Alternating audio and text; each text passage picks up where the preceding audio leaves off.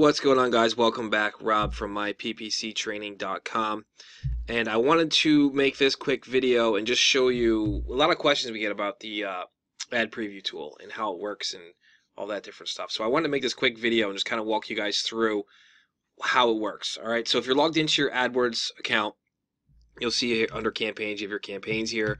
We're going to come up to tools, come on over under planning, and we're going to go to ad preview and diagnosis.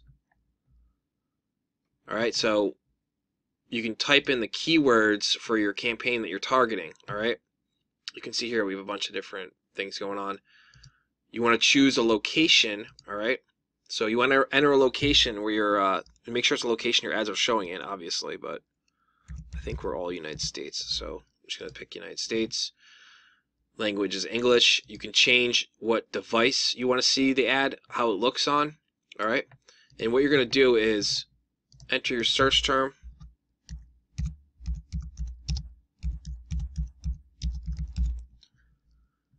Let's do what PPC management. Alright, so it's telling us right now our ad's not showing for that keyword for mobile. And you can see here what is showing. Alright, so let's try desktop. Not showing.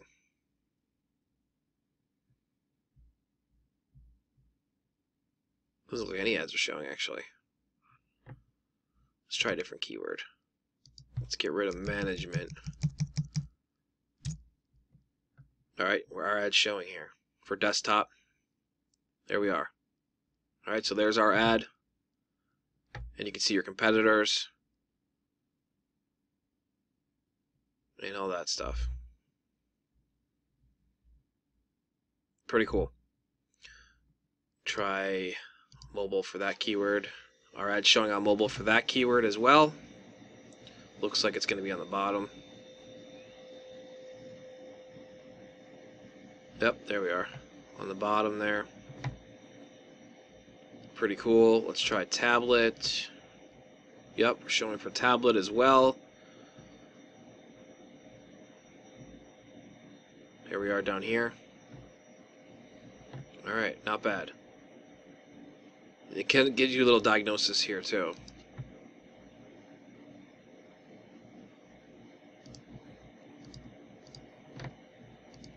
So let's try agency.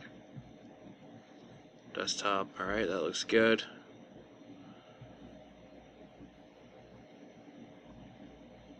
Pretty cool. Yeah, so that's basically how you use the ad preview and diagnosis tool.